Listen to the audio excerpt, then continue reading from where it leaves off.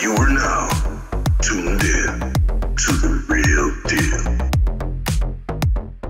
What is up, guys? It's the real deal. Welcome back to the channel. Guys, today we're going to be looking at Fatalis Blademaster. He's a new Void Legendary and he looks like an absolute boss. Yeah, and you know, I'm getting real sort of Soul Calibur vibes from him. But yeah, this guy is going to be an absolute baller. He's going to wreck the arena. And I'm predicting it now.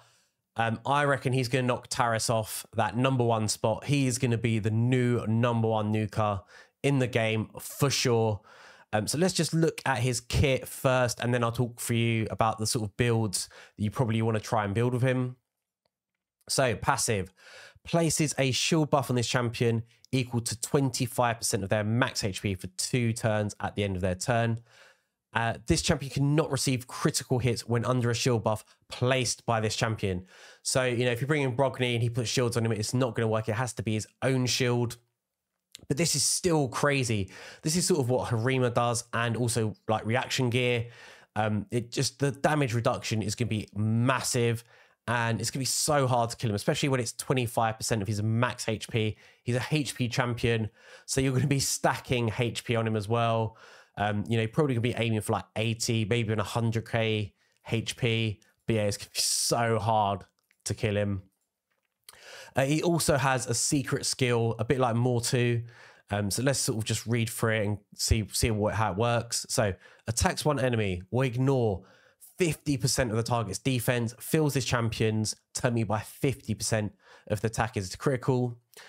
Damage inflicted by the skill cannot be decreased by the enemy's passive skill or masteries, except the passive skills of bosses. That is huge. That is going to make him really easy to kill, like Taris. The only thing you're going to need to watch out is for blessings like Warden of the Fallen, which is the one that gives you bone armor. So that gives you like great survivability, and that will probably, you know, this will help you sort of counter this. But yeah, damage inflicted by the skill cannot be increased by other, damage inflicted by the skill cannot be increased either this champion's mastery or allies' passive skills, except when attacking bosses. Okay, so I don't want it to make it too broken. This is a secret skill and only becomes available when any 3 of these champions' skills were used in a round. So basically you have to sort of cycle through your abilities for this to sort of open up. So it means like you do A3, A2, A1, and then this will awaken. So you can't just do it straight off the bat, which makes sense. Otherwise it would just be completely broken. So A3 attacks all enemies, ignores 15% of the target's defense if this attack is a critical hit. Decreases the target's defense by 5%, stacks up to 30. That is huge. Literally, this guy is just going to be melting people. A2 attacks one enemy, will ignore strengthen, stone skin, increased defense, and ally protection buffs. Also ignores 15% of the target's defense if this attack is a critical hit. Decreases the target's attack by 10%, stacks up to 30. Again, what is this guy doing? Just insane. And then A1 attacks one enemy, ignores 15% of the target's defense if this attack is a critical. Also has a 20% chance of granting an extra turn. So I think that.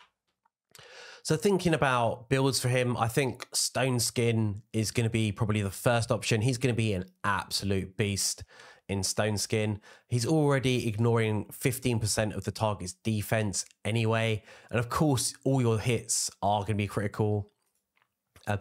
Yeah, obviously, we're going to want lots of HP on him. He's got loads of speed, so he's getting really, really fast. So you should be able to get HP boots, HP chest, crit damage gloves, HP ring, crit damage amulet, and then a HP banner.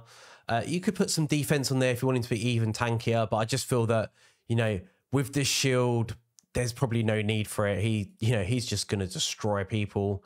So I wouldn't worry about that too much. But Stone Skin, I feel like, is probably what people are going to go with for now. But then in the future, I definitely feel like he's going to thrive in Merciless. So let's just have a look at Merciless again. Remind ourselves what the gear set actually does. And scroll all the way down to the bottom. So, okay, we're not going to get any benefit from the attack, but the crit damage, the speed, that's going to help. 30% chance to decrease a random skill when dealing damage. That's huge. Again, we're going to be able to ignore even more defense, more speed, more crit damage. But I think that plus 15% chance to gain an extra turn is going to be huge for him.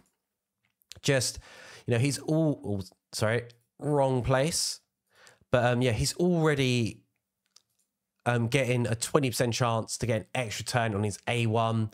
So I don't think the way it'll probably work is it doesn't stack. It'll be 20% chance to gain extra. If you fail, then you probably get a 15% chance with Merciless to try and get an extra turn again.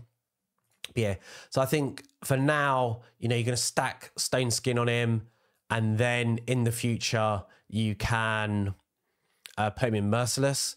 I guess the other thing as well is if you did want to add a little bit more, like ignore defense to him, you could go 4 pieces Stone Skin and then 2 pieces Cruel.